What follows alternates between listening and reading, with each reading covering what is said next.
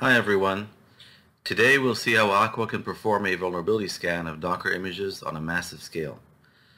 Because of the large number of images that are created and updated in CI/CD environments, sometimes on a daily basis, scanning thousands of images quickly is a requirement for many of our customers. In this demo, we're going to scan 1,000 images in less than 15 minutes. I'm going to use a stopwatch to show you how long it takes. I'll start by selecting a repository and marking all its images to scan.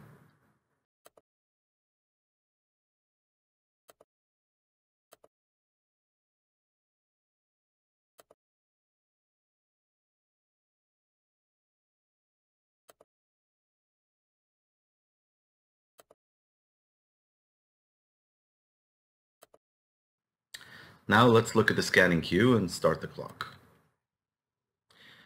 What's happening is that the Aqua Command Center is spinning up multiple container nodes on Kubernetes to perform the scan in parallel, which you can see here on the right side of the screen. In this demo, we limited the number of scanners to 400, so you'll see that as this ramps up, the in-progress scans will peak at 400.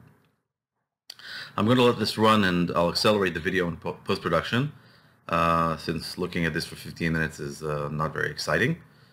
And I'll come back to you when we're done.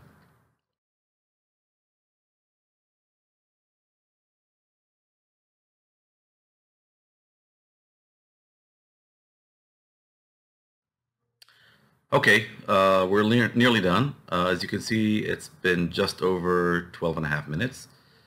Let's go back and look at the scan results.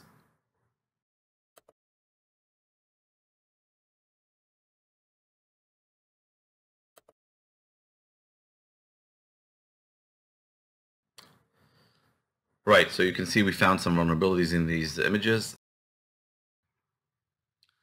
So to recap, we've seen 1,000 images being scanned in less than 13 minutes. We could potentially do it even faster if we spun up more scanners. This kind of scalability is essential to customers who have a CI/CD process that generates multiple images on a daily basis. And we're going to see many more of those as container adoption increases and customers move into production on a larger scale.